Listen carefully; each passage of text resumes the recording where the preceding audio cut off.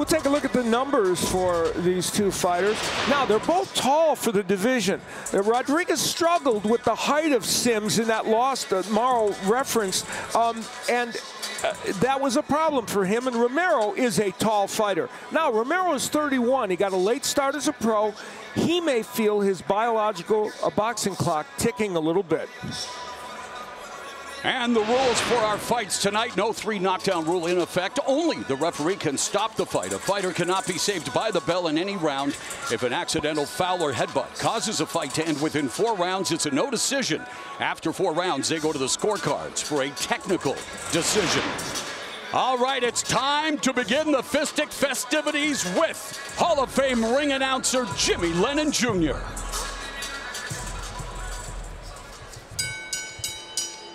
Ladies and gentlemen, a very good evening to you and welcome to the MGM Grand Garden Arena here in Las Vegas, Nevada, as Premier Boxing Champions presents a big night of action coming your way, brought to you by Canelo Promotions, TGB Promotions, and Showtime. And we extend a special welcome to the brave men and women serving around the world and joining us tonight on AFN, the American Forces Network. Well, our opening bout is promoted in association with Promociones del Pueblo and is presented by Hennessy. Never stop, never settle. O'Reilly Auto Parts, better prices every day. And Blue Moon Entertainment. Prepare to be entertained. And now we feature super lightweights in the ring, introducing our 3 judges, scoring from ringside. From Nevada, Tim Cheatham. From California, Max DeLuca. And from New York, John McKay. Introducing our 3rd man to the ring, the referee in charge of the action, Robert Hoyle. All right, fans, here we go. 10 rounds of boxing scheduled. Super lightweights in the ring. Introducing to you first on my right, fighting out of the red corner, wearing blue trunks with gold trim, hailing from Villa del Carbon, Mexico. He weighed in at 143 pounds. His record, 14 wins, no losses, 9 wins coming by way of knockout. Here's the 2016 Mexican Olympian, the undefeated Juan Pablo El PV Romero.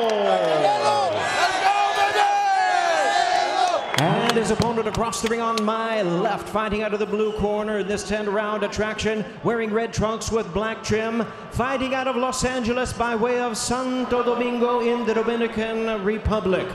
He weighed in at 142 pounds.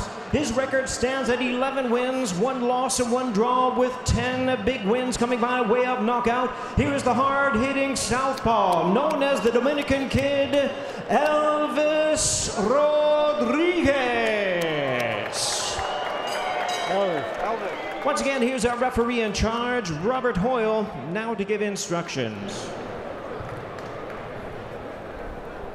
Okay, gentlemen, we went over the rules in the dressing room. I want a good, clean fight. Obey my commands. Anything on either belt line is going to be a legal shot. Touch them up, scoot back. Robert Hoyle, an 11-year pro as a referee, working his 106th fight, far better known and more experienced as a judge. Saturday night, all right for fighting, especially in the fight capital of the world. The bell and round 1. Southpaw Rodríguez against the undefeated Romero. Rodríguez talked about the mistakes he made against Sims, working on a lot of things with one of the great fight minds in Freddie, Roach. Looking forward to this fight, and you know, Romero is the volume puncher in this match, averaging around 70 punches per round. Rodríguez, 42 punches a round. He's the measured power puncher. Roach saying they're working on throwing efficient combinations, shoring up his defense and being more agile in the ring, and there he pivots off the ropes, Abner. Yeah, and that's one of the things about Rodríguez, you know, despite the KO ratio that he's got, he could be too defensive sometimes, you know. I think he should pressure a little bit more. He's you know, he starts really slow. I'd like to see him to pressure a little bit more, Rodríguez. 10 of his 11 wins have come inside the distance for Rodríguez, firing off the 1-2 from the southpaw, splitting the guard with the left down the middle. Nice hard right hand followed by left hook, and Romero working the body on Rodríguez, and Romero putting on the pressure and delivering the offense. Nice left straight to the breadbasket by Rodríguez. Romero definitely going to keep doing that. Rodríguez giving them the opportunity to work. So Romero takes advantage of it. Romero has 3 first-round knockouts. Last one came in December of 2018. Minute and a half gone in the opening frame. Expect to see Romero continue, as Abner said, with those combinations to the body. It's his calling card. Yeah, and he told us he's going in there, he's going to be hyper-aggressive, and he is going to get the win no matter what. The what? In the form of Elvis Rodriguez, who just had a right hand bounced off his chin. That's a really good shot from Rodríguez. And like I mentioned, when he's offensive, he can be really dangerous. Nice counter right hand by Rodríguez. And that was the shot by Romero, the right hand finding its mark on Rodríguez. Under a minute left here in the first round. The jab from the southpaw intercepting the left hook attempt by Romero. Yeah, that's Romero trying to take the jab away from Rodríguez. Doing a good job by that. A Mexican fighter with a left hook to the liver. What will they come up with next? Unprecedented. Good defense exhibited by Rodríguez, avoiding that combination by Romero. That was good from Romero. Even though he came up short with the right hand, there was a punch right after that, so, you know, it gave him the opportunity to land. Nice body work by both fighters and an action-packed 3 minutes to get our action underway.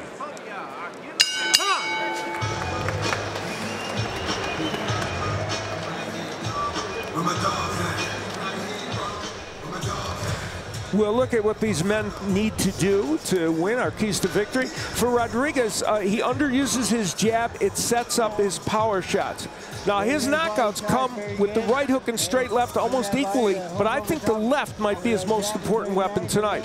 The uppercut could work when Romero tries to go down to the body, which we saw.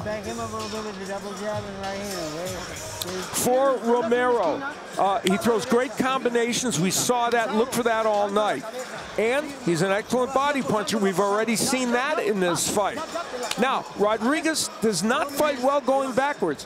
And Romero has already made him go back, and he needs to continue that.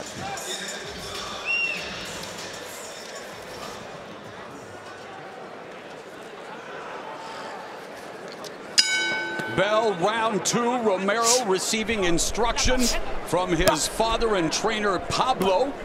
Rodríguez, of course, getting instructions from Freddie, Roach, and Rodríguez with a sharp left hand and looking a lot sharper here to kick off round 2. Yeah, starting off the round really good, Rodríguez. Like I mentioned, you keep throwing combinations, you'll be good. You got to be more offensive than defensive.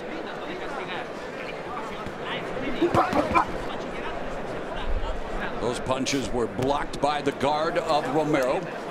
Mentioned Freddie Roach has been Rodríguez's trainer his whole career. His mom bought him a Pacquiao t-shirt when he was younger and looked and said, "You're going to be trained someday by Freddie Roach." A mom knows everything. Yeah. Use it. Use it. That deserves a Mamma Mia for sure. I think it does. And Romero working the body of Rodríguez. Rodríguez ducking and then delivering some offense of his own. Nice left hand over the top by Rodríguez.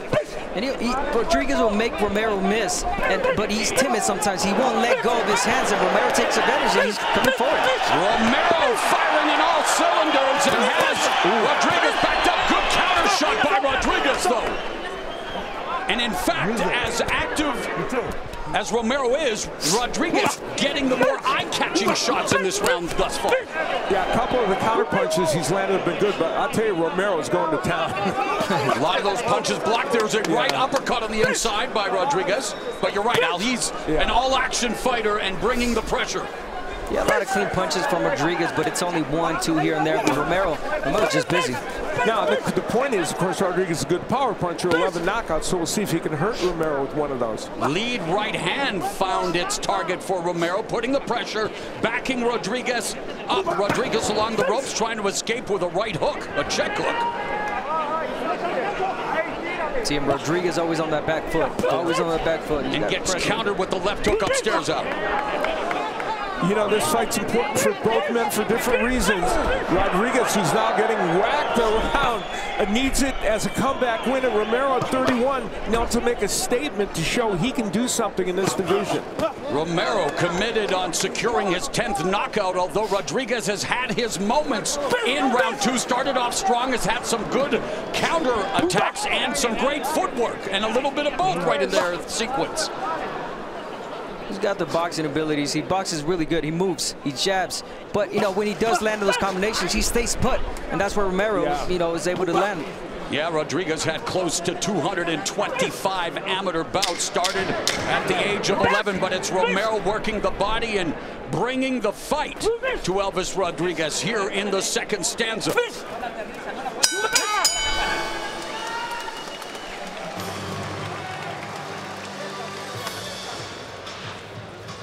Rodríguez, when he gets pinned against the ropes or, you know, in the corners, it doesn't work well for him. He's had some good countering opportunities, but for the most part, it's that activity of Romero. Some landing, some not, but he kind of controlled this fight with all that activity.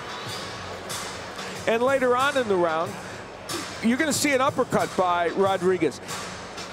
He has a good uppercut. We mentioned that in the keys, and also in his last fight, Romero was stunned by Barrio with an uppercut early in the fight. Beautiful body shots. Good job. Keep those body punches. Very good.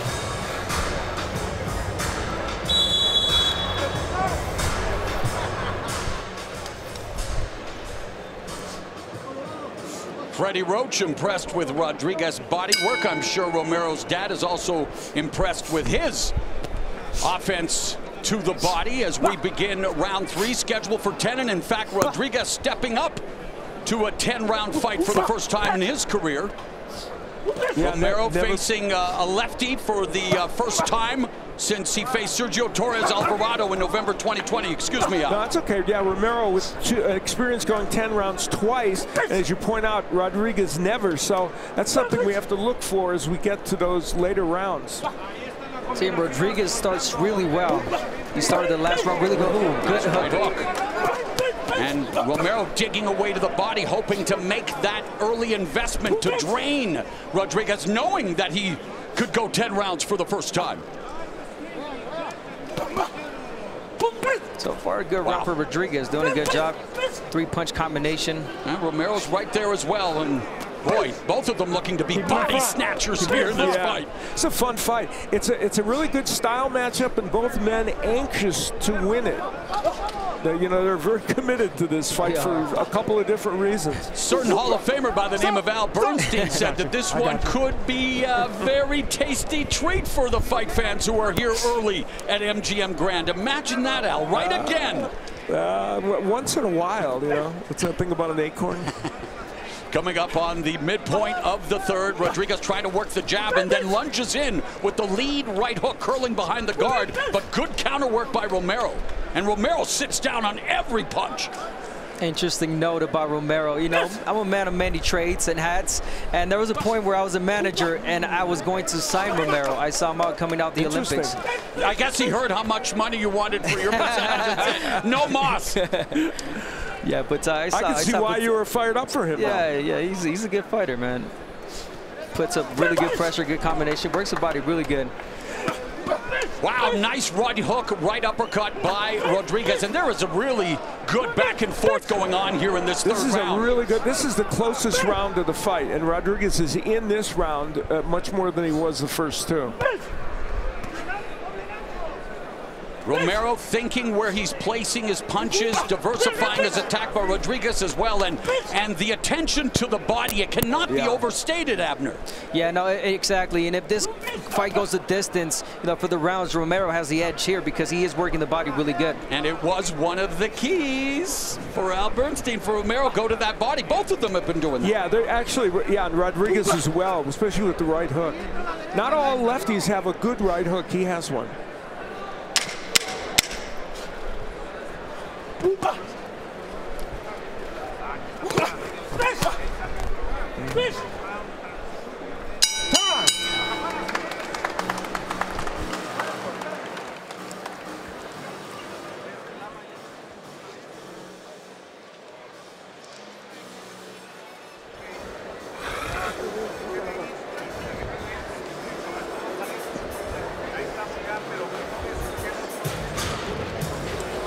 Mira.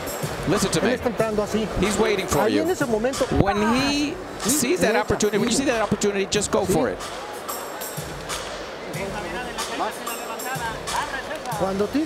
When he throws that right, you block it and then come with the left hook. Okay? And all the exercise we've done, remember, this is where you have to apply it now. So be alive, be alive. Get him to the corner and start right there hurting him. Combinations.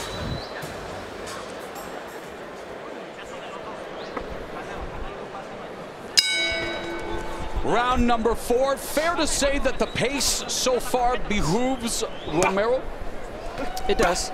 It does, especially because he, you know, that's the only gear he knows. Going forward, being the aggressive. Now Rodríguez being the one that's always on his back foot. You know, eventually, I mean, especially with the body work, he's going to get tired. You know, Rodríguez came up this round to stand his ground. We'll see if he can. Oh, wow, he almost stood Romero straight up with that uppercut. Well, Rodríguez has a good, both have good uppercuts, but Rodríguez's has been a little sharper tonight. Yeah, Romero likes to use that left uppercut. And I think he can, like you mentioned. I think he's more effective when he's offensive, Rodríguez. He stands his ground, he's got great combinations, and he makes every punch count.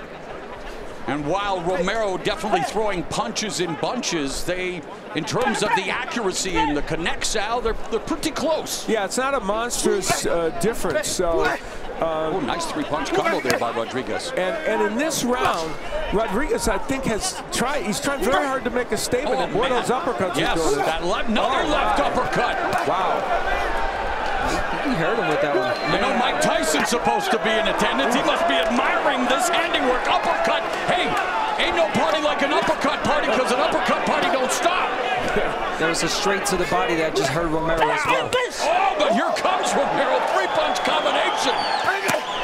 My goodness, toe-to-toe in the center of the ring. The temptation is to think Rodríguez needs room to be effective, but we're finding out in this round that's not necessarily true. So nice to see so much body work. And not avoiding it. And there again, another left uppercut. That one to the body. Romero fires back with a combination. Yeah, I see Romero throwing a lot this round, but honestly not being effective. Rodríguez landing the most crisp, the most clean punches, and it's hurt. Oh, and he just staggered him. Romero goes down for the first time in his career. 4, 5, 6, 7, 8.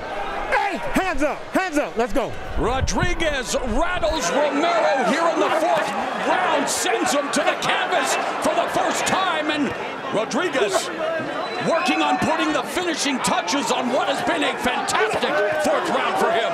Double right hook by Rodríguez. You know, Romero is not a fleet-of-foot fighter, so right now he just can't really use that much movement. He can't. Rodríguez not giving him much space either, and when they are really close, Rodríguez with the sharp, short uppercuts. It has been all about the uppercut for Elvis Rodriguez as he floors Romero in round 4.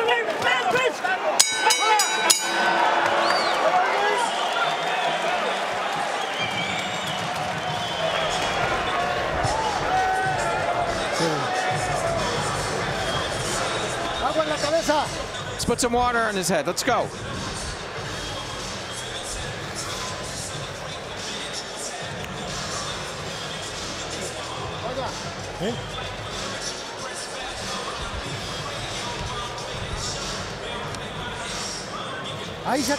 That's it. That's the worst of it. That's the worst. That was a good round for him, but that's the worst that's happening.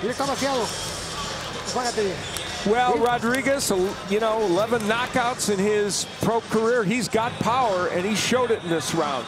Straight left hand. You know, he has a good hook, but the straight left hand, I thought tonight was going to be his main weapon, and boy, it was, along with the great uppercuts, of course. And Romero's smart there, I think, Abner, to take a knee. He took a knee, but he was also on the verge of that down. This is round 5. Rodríguez immediately stands his ground in the center of the ring. The southpaw trying to establish the jab, the high guard of Romero. Romero still doesn't have his sea legs under him. And the problem for Romero is he is not by trade a boxer, does not use a lot of lateral movement, so he's kind of forced to be in the pocket with Rodríguez. Yeah, and it just seemed like Rodríguez is already comfortable in there.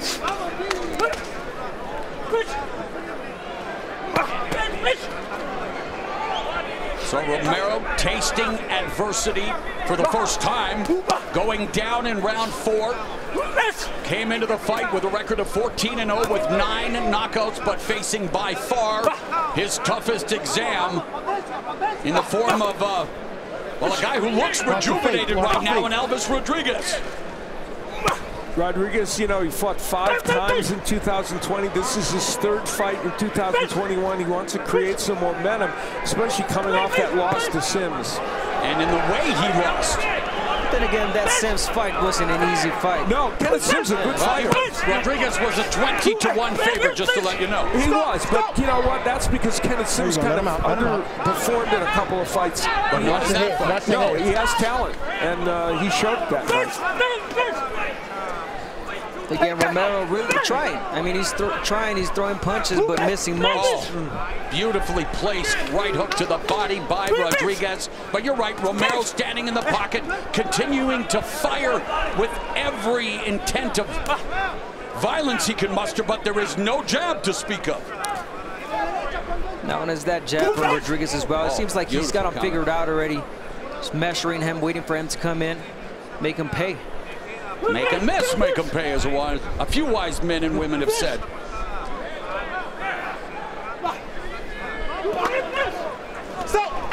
I got you. And the body work of Romero has become a lot less. He hasn't been in position to really throw those body punches the way he wants.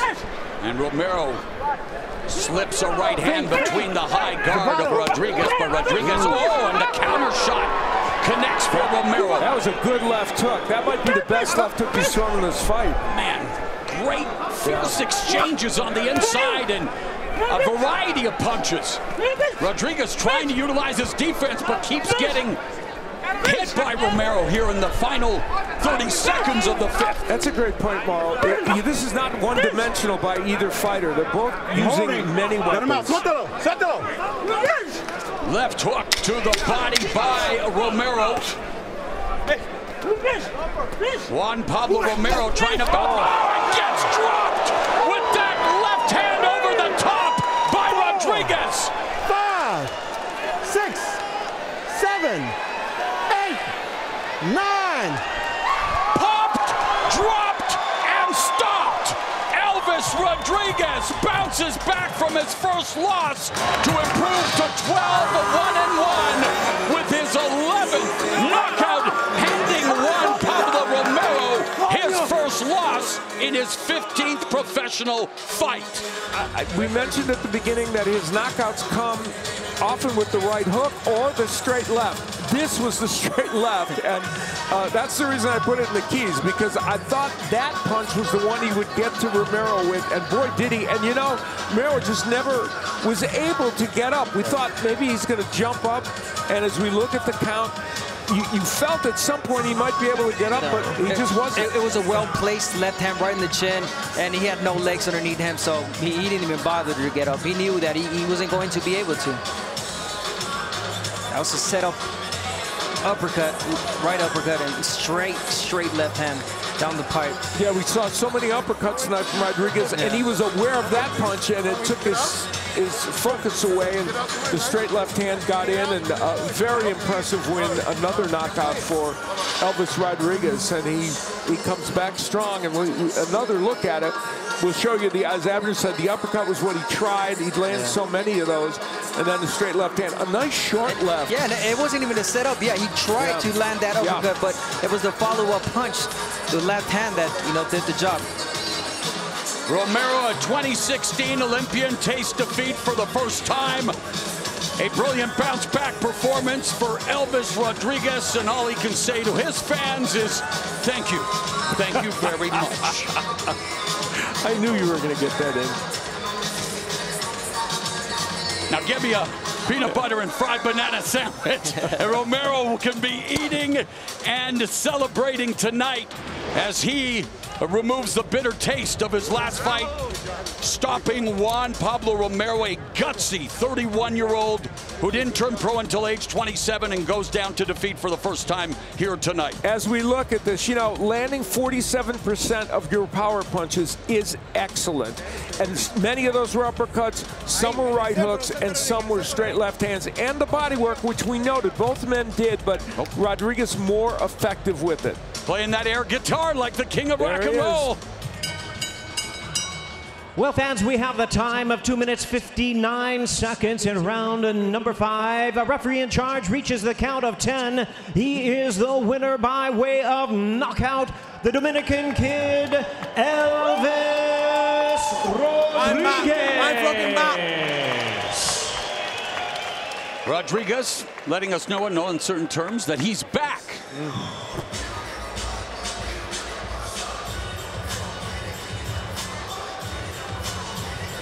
Let's bring in our unofficial scorer, Steve Farhood, with the official scores at the time of the stoppage. Well, Mo, pretty easy fight to score because all 3 judges and myself as an unofficial scorer scored it the same way. First 2 rounds for Romero, next 2 rounds for Rodríguez, including a 10-8 round in the 4th because of the knockdown.